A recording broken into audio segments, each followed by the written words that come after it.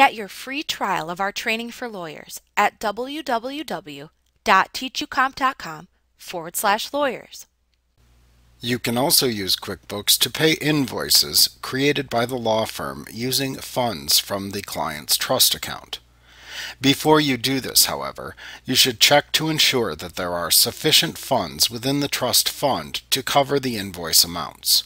You should never overdraw a client's trust account, as there are severe penalties for doing this. To do this, simply enter the amount to bill to the customer as a bill against the client trust accounts payable account, using the law firm as a vendor for the bill, and using a double-sided fees paid from trust line item within the items tab of the bill.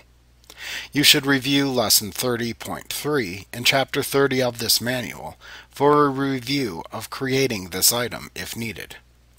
You must enter a separate bill for each invoice, and be sure to enter the invoice number within the reference number on the bill. This will provide a clear connection between the invoice number and the bill entered.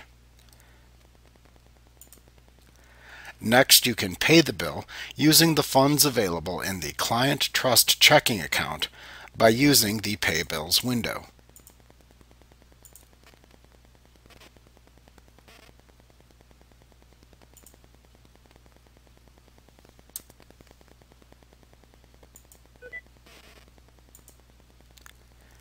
After that, you can open the Receive Payments window to record the receipt of funds from the Client Trust account.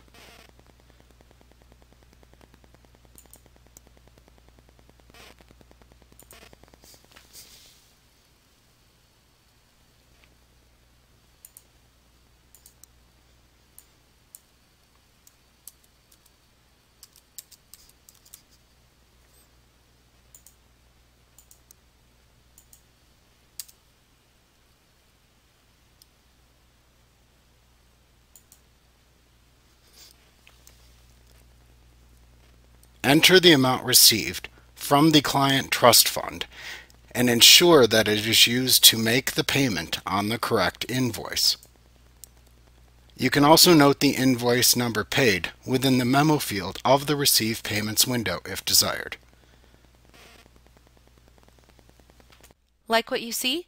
Get your free trial of the complete tutorial at www.teachucomp.com/lawyers.